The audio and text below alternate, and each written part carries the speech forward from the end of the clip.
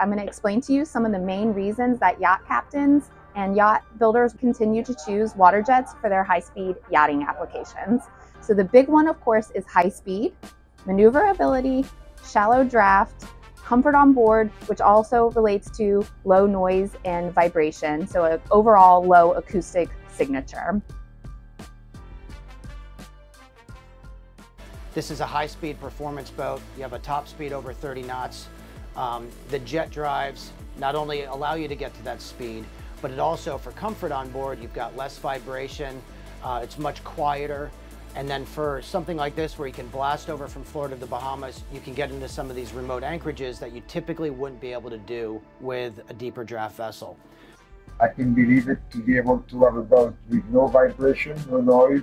The maneuverability is amazing. We did many sea trials with this boat here in Cannes Boat Show and before in Saint-Tropez. And the common reaction of the people, it looks like they are on a spaceship. They don't realize the speed because thanks to the jet, and obviously also as the boat is built, because it's built to be fast with the jet and can make the difference. People looks to be disconnected from the sea when you are on a jet boat, because the vibration, mechanical vibration, are meaning of something that is connecting you with the, like when you go on a bumpy road with a car. And with jet, you don't feel all those things. We have the ladies laying on the sunbed in the aft, and they were in a comfortable situation, looking at the speed, say, oh, but are we fast or not? And that makes the difference.